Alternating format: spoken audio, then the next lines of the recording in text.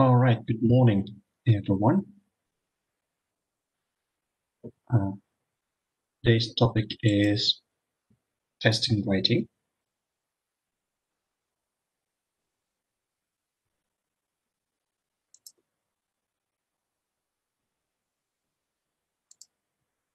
Hmm. Before we start, let's answer this question. Yeah. What kind of operations and functions do we measure in writing? One example is given. For example, expressing yourself and writing a complaint letter. Yeah, so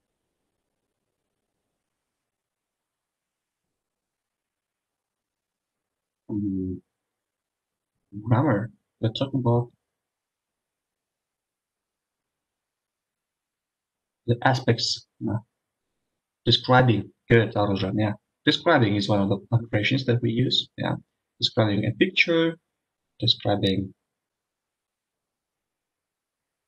an event, for example, or narration. Yeah. Okay, let's continue.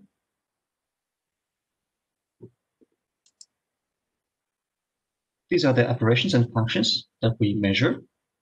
So expressing yourself, uh, opinion essay, for example. Yeah.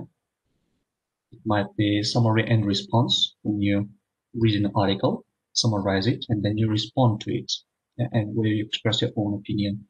Actually, we have this kind of writing in journals, different kind of journals. When readers read an article and then they write to a journal expressing their opinion. If they agree or disagree with one, we have it quite common. Uh, Directing, when we give instructions, for example. Uh, Describing, what Visual mentioned. Narration, sequence of events, and reporting. So these are the operations and functions we use in writing and that we measure. Text, what kind of text can we use? Yeah, there are many. As far as the type is concerned, it might be a letter, a form that we fill in, message. Well, we don't use faxes nowadays a lot. Yeah. People use WhatsApp, yeah, or we use email nowadays. Just scan and send the documents.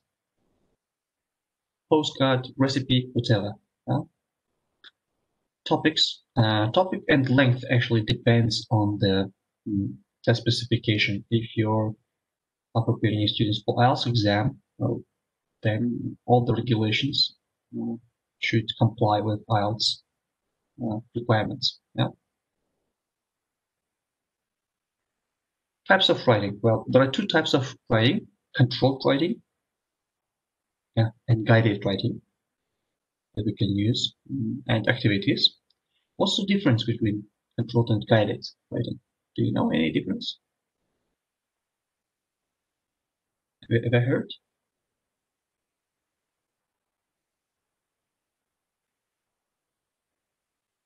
No.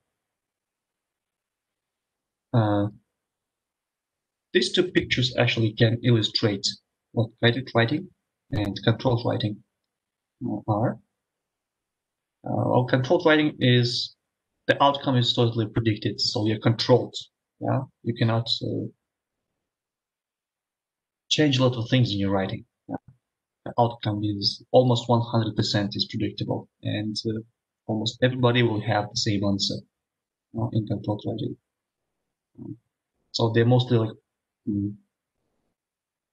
practicing writing. When you practice, when you mimic writing, uh, when you develop your accuracy, yeah, and then fluency in writing. Yeah. While guided writing is more is is less controlled, let's say so. Yeah. Again, teacher actually guides students. She might help them to write, but it is less controlled anyways, and the answer might be different actually. Yeah, it's not 100% predictable. All right, here's a few facts about controlled writing. the outcome is totally predictable. Nevertheless, the advantage of this is that it's highly reliable because the outcome is predictable. It's either right or either wrong. This is why it's highly reliable. Even one score can actually evaluate and get a very high reliability in scoring. It's easy and quick to correct, even by students, because there is, again, only one correct answer. However, it lacks original expression. There is a lack of it. It's might be time-consuming and boring a bit for students. It includes a lot of paraphrasing, for example. And if it gets boring, teachers can actually assign it as homework. Even native speakers actually practice this kind of activities with controlled writing. Sentence combining, for example, they combine 2 or 3 sentences into one. Types of activities that you can use. First is jigsaw sentences, the simplest one. And students match sentence halves. So there are 2 columns, A and B, and students must match.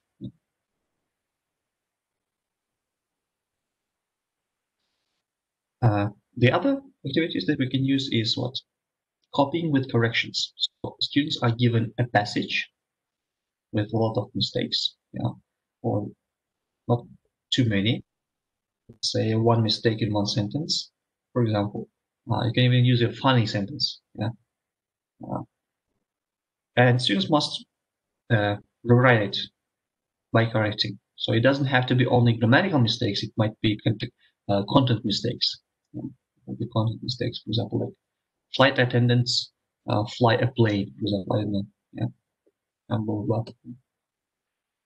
Actually, they're not. They do not. Pilots do. We can use dictation. Old school dictation, when teacher dictates, pauses after each sentence, and students write. However, there are a lot of different variations nowadays of dictation. You can use them as well. Do you know any variations of dictation, guys? Have you ever heard? No? There was a variation of dictation. Skip my mind as well,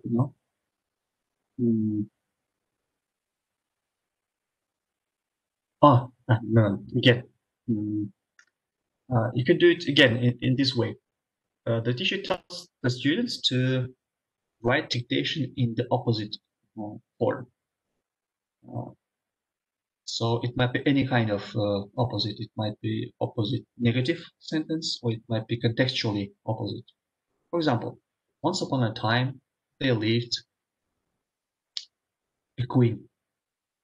The student writes, once upon a time, there lived a king, not queen, or a princess or prince. She lived in a huge castle, for example. He lived in a tiny bungalow, for example, and so on. So it's quite funny, quite interesting. And then students can actually compare with each other, what they wrote. So this is just one variation of dictation to make it more interesting and fun. Another activity that we can use is dicta-comp. Dicta-comp is like audирование in Russian. I'm pretty sure at least some of you did at school. When the teacher, what's the difference between dictation? Well, the difference is that the teacher reads the whole passage from the beginning till the end without stopping at a natural speed. She usually reads it twice. Students are allowed to take very short notes, only phrases. They're not allowed to write the full sentence. And you won't be able to write the full sentence anyways, because the teacher doesn't make any pauses. After reading it twice, sometimes 3 times, teachers read it like twice. Students have to reproduce the passage by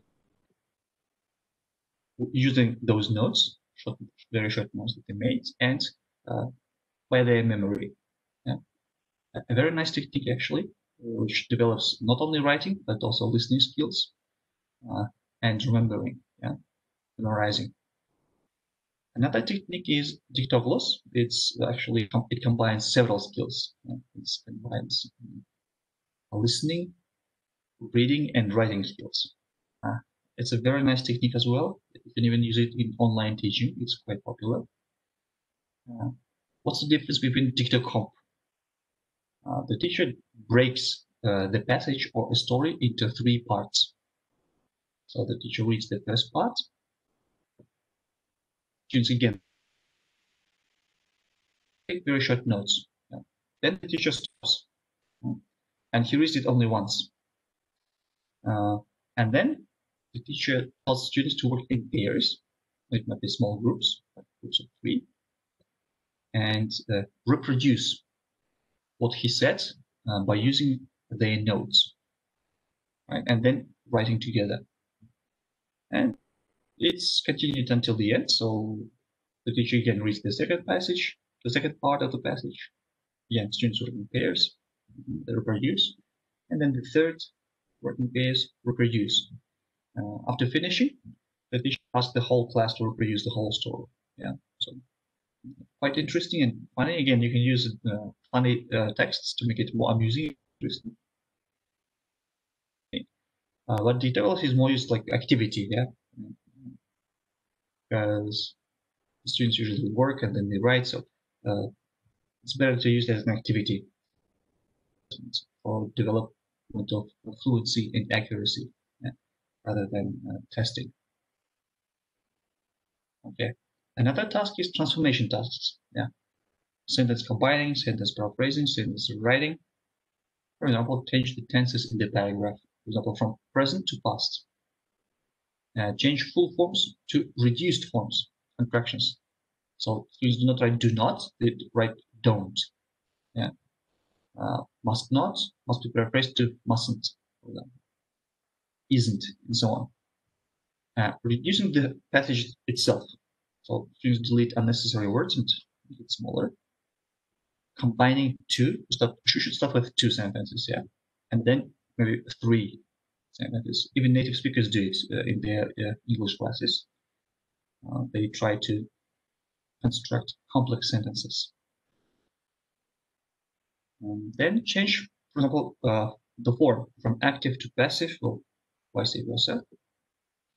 Change questions into statements, and so on. Or like in the dictation, which I mentioned, the students must rewrite the sentence passage using the opposite, like the form, like the context itself. Yeah. Okay, let's continue with guided writing. Guided writing is less controlled, as I mentioned before. And teachers usually use pictures and the words to guide students. But the result might be different, quite different, actually. The result is not always the same. It might be a picture description, just one picture. It might be a sequence of, and students try to write an essay. Action, third, fourth. Yeah? Students try to write out what happened in this picture. Writing a summary, it's another way of guided writing. Keyword essay, teacher gives 3 or 5 words, maybe, writes them on the board. Replying to letters. So if you agree, disagree, again, summary and response. Or it might be not just an article, but a real letter. Like, hi, John, like pen friends. Yeah, I'm from Spain and blah, blah, blah. My name is Shakira or whatever. Replying, writing advertisements. Newspaper headlines is a very nice technique when teacher gives only the headline, and students must reproduce the news for that headline. A very nice technique. And story completion. I use school, and the essays were really nice.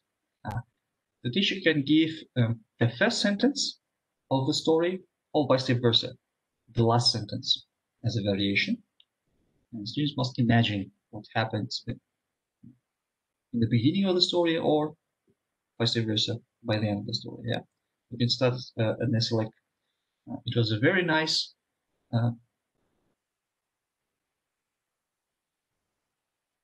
warm day. Yeah, a very nice warm day, and nothing going wrong until, and that's it. Until, and students continue. Yeah, or vice versa, you give the ending, and I woke up in fear. At that moment, I understood that it was just only a dream, for example. Yeah, so you give the ending, and you'll obtain very different stories, very different ones. So this is why it's guided. So it's not totally predictable. Yeah, the outcome is not totally predictable. You might have a lot of different correct answers. Okay, as far as technique is concerned, you should always use direct testing, because even indirect writing tests. Yeah? So productive skills, like writing and speaking, they should always be tested directly. Set as many separate tasks as possible. Well, this is why we have actually two writing parts in IELTS. We write an academic essay, and then we, for example, describe a graph or a chart. So this way, raters, evaluators, they try to obtain higher reliability. So a greater reliability and validity are achieved in this case. But we should always balance practicality, and reliability. If you have little time, if it's a progress test, well, you can't have writing part and speaking part the same day. Maybe you should divide it into two parts. But if you cannot divide it into two parts, well, then again, you must think, shall I include like two parts of writing or only one, because of time limitations, right? You can have your students like 5 hours in a row. It's quite impractical. So maybe you should give only one essay, not like two writing tasks, or even three, yeah, which is, I think, not doable, not practical. Next, test only writing ability and nothing else, yeah. Don't test creativity, imagination, intelligence, and especially general knowledge, yeah. In IELTS, again, they do not test it, neither in speaking part nor in writing part. They don't evaluate how creative you are. They don't evaluate how clever you are. Yeah? They evaluate how well you write, how logically structured your sentences are, the quality of your writing, the content, the quality of your content. Content is very important, and how that content is logically structured. Yeah, logically structured. How sentences are logically combined between each other. Yeah, how passages are logically combined, so they're seamless. You read it and you don't notice how the writer actually passes from one point to another. Yeah? So this is evaluated actually in writing. When choosing a topic, be very careful. Once I used a topic, actually it was from IELTS, I just selected a topic which seemed to be interesting for me. It was about alternative types of energy, and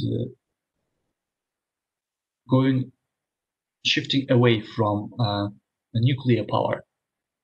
Surprisingly, one student, she actually couldn't write anything about it. She said, I don't know anything about alternative energy, and especially about shifting from nuclear plants.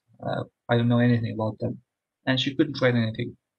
So maybe we should, when selecting a topic, be careful. Make sure that those topics can be produced in L1 in native language. If students cannot produce it in native language, they won't be able to produce it in a non-native language either.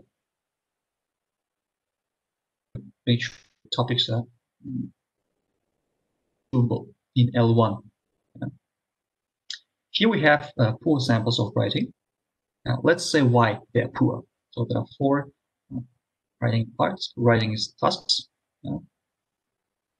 Why are they poor? The first and second, for example, they're similar. The first and second example, why are they bad examples of writing tasks?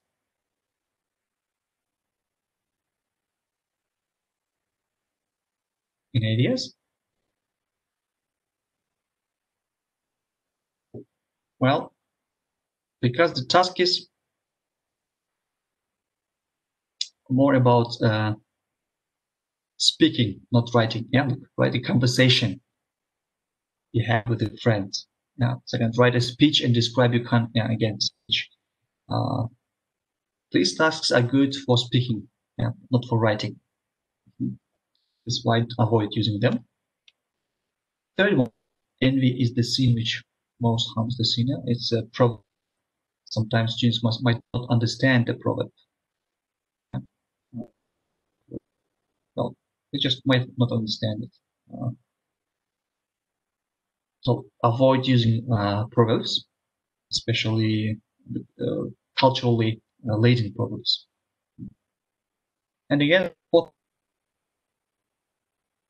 a wealthy family. A wealthy family, well, if student is not from a wealthy family, yeah, he might not know the advantages and disadvantages of being born into a wealthy family.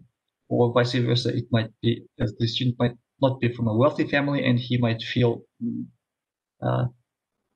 not very happy about this kind of tasks. Yeah, so try to avoid culturally laden tasks. Try to avoid tasks which can somehow hurt your students, maybe. Yeah, this is why having your holiday, like a task which requires our teachers required from us every September, like write an essay about your holidays. Yeah, well, not every student actually might have holidays nowadays because maybe their family is not rich. While some students might write that we went to on safari, we went to Egypt, and blah blah blah. So this kind of task appropriate. So use something else, use different tasks, which doesn't show the difference between students in terms of their background and social background. Yeah. All right. Restrict candidates. Give no choice of tasks. Give only one task. I mean, give the same task. Give the same topic. That should be well defined. Provide information in the form of notes or pictures if necessary. It's describing a graph. Of course, there should be a graph. Yeah. If you want your students to write a story, make sure that your pictures are clear enough and good quality. Use multiple scoring because it's a productive skill. Use at least 2 scores, at least. If you have 3 or 4, even better. But we usually have 2 because we want for practicality reasons. Yeah? We might have only 2 scores. Usually we have 2, sometimes 3. According to Harris, reliability coefficient of a paper scored only by one teacher is 0.25, which is very low. Yeah. However, if there is only one task and if it is evaluated only by one scorer, the reliability coefficient is 0.25. While while 2 tasks, multiple tasks, which were scored twice by 2 different people, now obtained reliability coefficient of 0.90, 0.9, which is very high. So it's always a good idea to use several scores, not only one. This is why in IELTS they have several scores, not only one. and in Olympiads, different kind of Olympiads. They have sample tasks, yeah. A narrative, yeah, which I mentioned, a story. We have pictures, and use most like a story. Another task, describing a graph.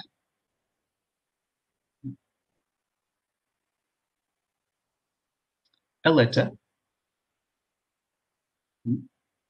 Yeah, we have to write a letter to the accommodation officer at the college. An essay. And you should always write how many words students should write. 50, for example, or between 50 and 300. Now let's discuss scoring, rubrics. There are two types of rubrics, holistic and analytic. Yeah. In holistic rubrics, what do they have? They have only one score. Only one score is assigned. Have those divisions, those detailed aspects. Yeah, let's say so. For example, like content, fluency, coherence, content, coherence, and cohesion. For example, vocabulary range, grammatical range. So we don't have that. So we have only one general description. Yeah, and this is why it's quite easy to score. And many teachers use holistic, holistic scoring because it's easier. You have a lot of students to check. However, students might not like it. They might prefer analytic scoring, which is more detailed. Because a separate score is assigned for each aspect. Yeah, for content, a certain grade is given. For coherence and cohesion, another grade is given. For mechanics, accuracy, another score is given, and so on. And then teachers add up and get the average. Yeah. It's more reliable, of course, because several scores are given. Yeah, it's more detailed. However, it's time-consuming. This is why teachers actually don't always use it. But at schools nowadays, teachers must use this analytic scoring. This is why they don't like it, because it's time-consuming. Another advantage: students are compelled to consider all aspects of evaluation. So, content. So they know what is going to be evaluated, and they have to focus on. It's like content is important. Okay, it was coherent sequence is important. All right, I'll focus on that, and so on. Here's an example, and let's tell if it is holistic rubrics or analytic rubrics. What do you think?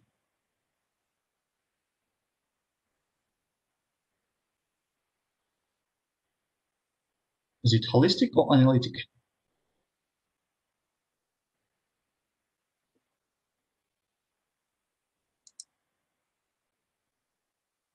Yeah, guys? It is? Is it holistic? Yes, it is holistic, exactly. Because there are no different aspects, only one description is given, yeah? So level 2 is this one, weak. Level 3 is this one, needs work. Level 4 is this one, good work, yeah, and so on. And now I'd like to oops.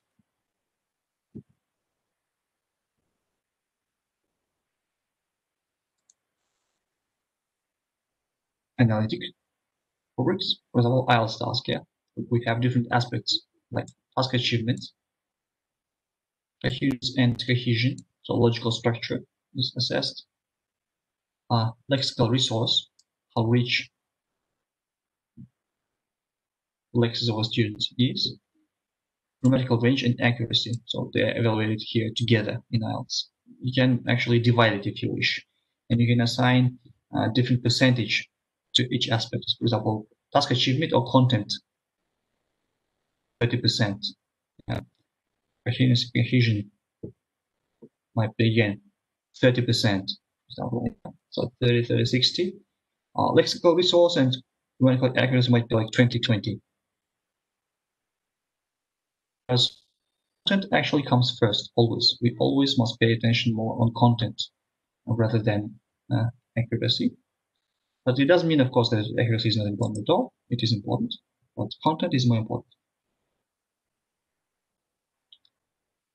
Let's continue. Here's just another example of rubrics that you can use. So first, content, organization, or again, logical structure, yeah. Cohesion, organization. Content is task completion, yeah, according to IELTS. Vocabulary, it may be the range, the size, yeah, how rich, how difficult. Language use is in IELTS, it's grammatical range, yeah. So complex constructions, complex sentences. Mechanics, and task completion might be evaluated separately if you wish. Or you can just remove it because you have content already, yeah. It depends on your policy, yeah? How you actually see the evaluation. Okay, variations on traditional assessments. Yeah? Let's have a look. So you can use instead, you can use a green pen instead of a red one in order to motivate your students. Yeah, because sometimes students might be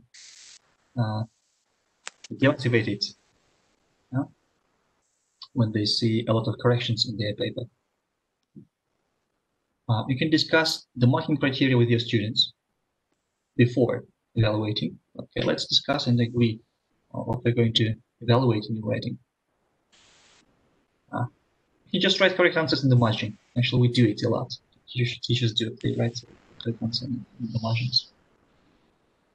We can use correction codes. Here, those people. Can you switch off your microphone, please? We can use correction codes in the margin.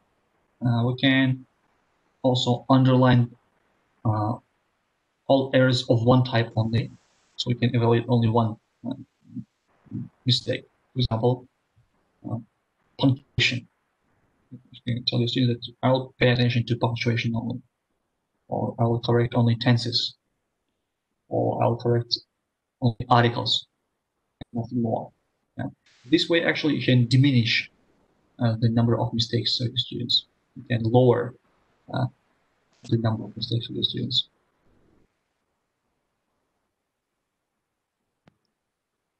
Okay, you can write a letter in reply. Again, a nice technique. Or you can just not write anything and then discuss it with students, individually or in groups, or as a whole class.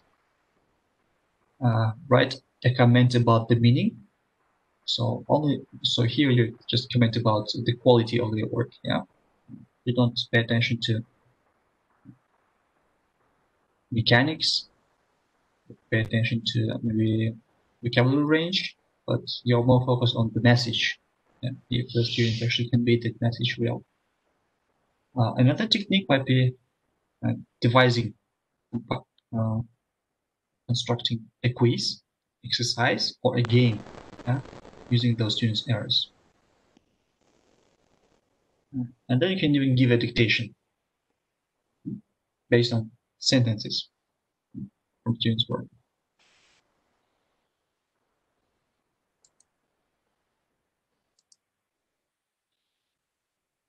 Okay, let's continue with correction codes. You can use correction code like this, and teachers actually do not correct the essay by themselves, but they use codes so that students correct their mistakes. Yeah. For example, W might mean wrong word. WT, wrong time or wrong tense. Yeah. As our plane flew over the mountains, we see snow. We saw snow actually. So wrong tense. Wrong form. is wrong, for example. Words. SP spelling. Flu, for example, here. FL. Punctuation, P. X, extra words. M, missing words. R, register, question mark, like not clear, I don't understand what you're meaning. And exclamation mark, okay, still a mistake, I don't understand what you mean. And try rewriting. So you can use this correction code so that your students correct their mistakes by themselves. This is an activity.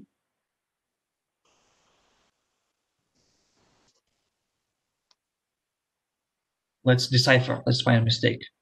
When I was a child, only my father was very strict. M. Missing word, what is it? Yeah, M is missing word. When I was a child, yeah. WW, wrong.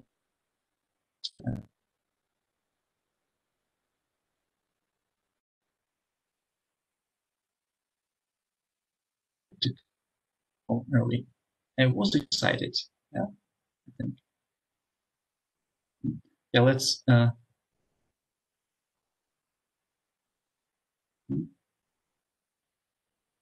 left with friends. I left or went out with my friends. I left with my friends, but had to come home early. All right.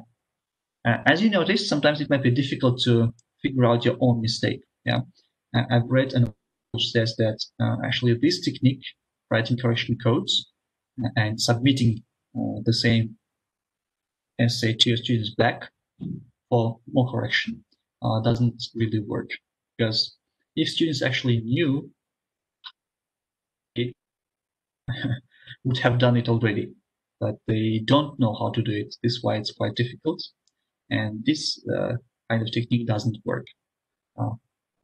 However, yeah, teachers insist that we should use correction codes.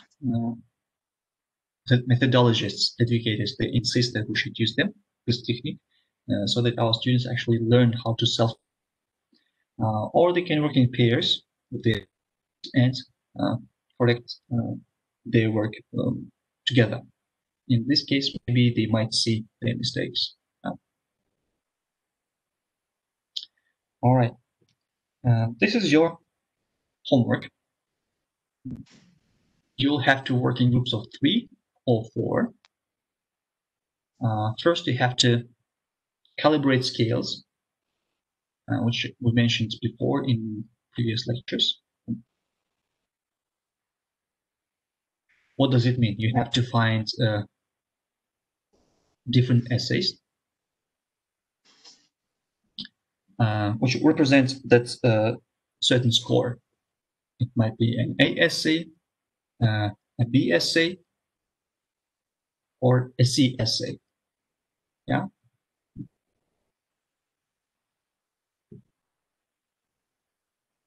And then you agree that this essay is actually A.